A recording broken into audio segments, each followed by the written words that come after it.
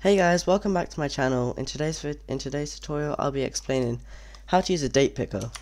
So, a date picker is used in any sort of scheduling app. So that can be like a calendar app or actually any sort of app which you plan for, which you use to plan something. It'll most likely use a date picker.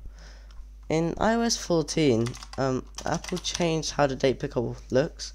So it used to look quite bland, but now they've revamped it and it actually looks quite nice now. In this demo, what I'm just gonna do is just use a text field, and it's going to display the date. And if we click on it, we can change it. So I'll just add some constraints to this text field. We can keep it in the middle. Oh, let's just keep this in the middle, and I'll also give it some constraints. So we want a width of 100. Actually, we'll keep a width of, let's give it a width of more like 200. Okay, and actually, should I just make it fill up the whole screen? I'll make it 300 because, oh, that was a bad idea. Should have done it in constraints thing. Width equals 300. Okay, we can do this. And now I'll just add my constraints. So there are actually two ways of adding a date picker. You can just go into storyboard, add a date picker like this, but this doesn't give you enough flexibility. Well, it does, but it doesn't give you enough flexibility in terms of the height and size. You might want it to be different sizes, so that's why we're gonna do it in code today. So I'm gonna add a outlet. I'll name this text field, and we can add an action for when it's clicked. When this is clicked, oh no, we don't need an action. So now we can go to our view controller, and now the first thing we want is to set an initial date. So the initial date of a text field will just be the original today's date. So what I can do is let date is equal to date. This is today's date. Now I'm going to create a date formatter, and date formatters are really useful for formatting your dates. So what I'm going to do is just give it a day, month, year format.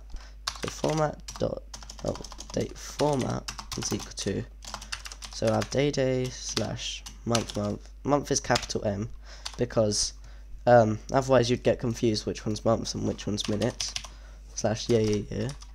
And now we can just do text field dot text is equal to formatter dot string from date. Okay, and I'll just click on this. So I'll just make the text color blue because I like blue. Equals dot blue. Okay, let's just see how this works so far.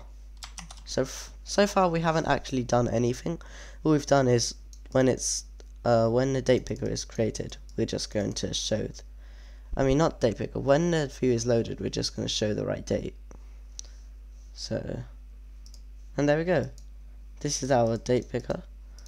So what we want to do is we can just center that in the middle, and what I'll do is just make the text in the center. So I'll just put that there, and oh, okay. Now we can go and start creating our date picker. So when the view is loaded, we want to also create a date picker. So what we'll do is do let date picker equal to UI date picker.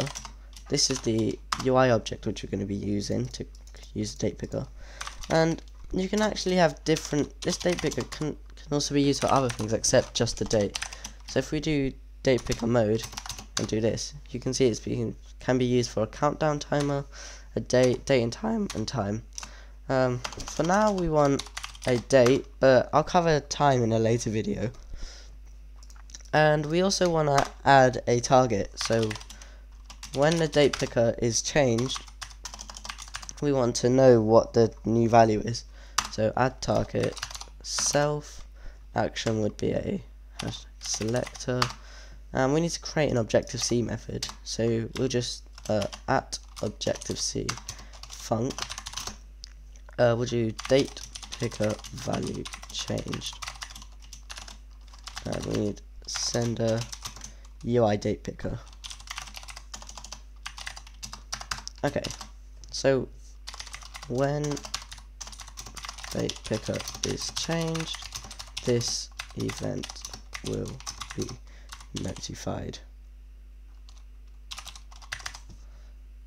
Alright, I'll just notify is a bad word, and event this function will be run. Okay, now I can just put that there.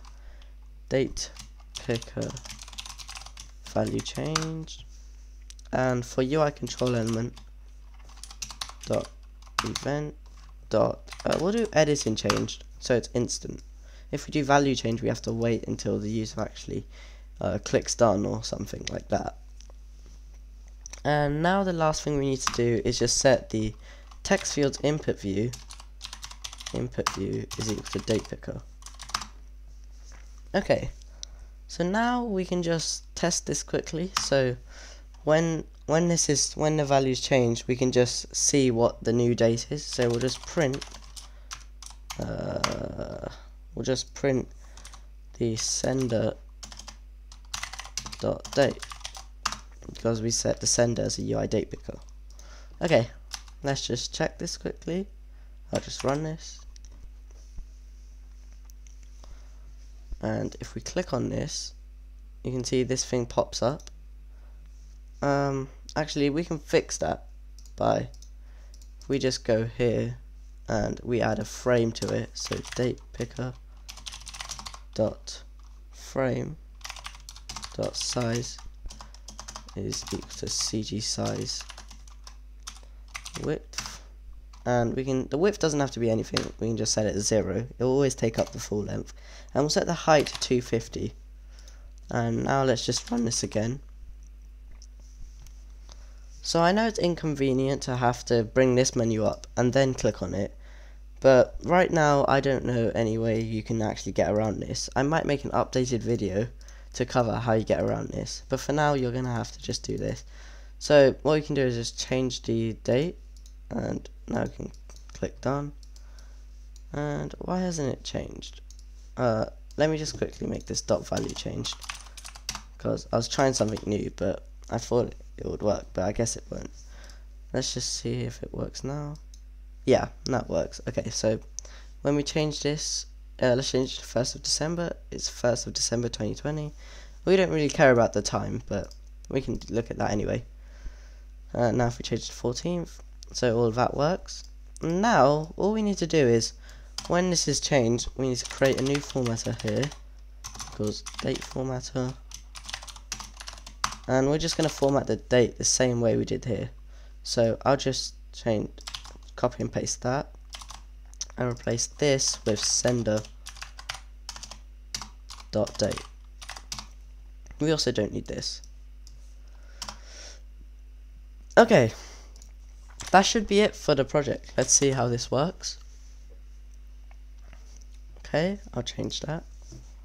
Now I can do this, and let's just select the 19th of January, and there we go. So yeah, one more thing, I'll just change this to link, because link looks nicer. So if I just, yeah, that looks way nicer.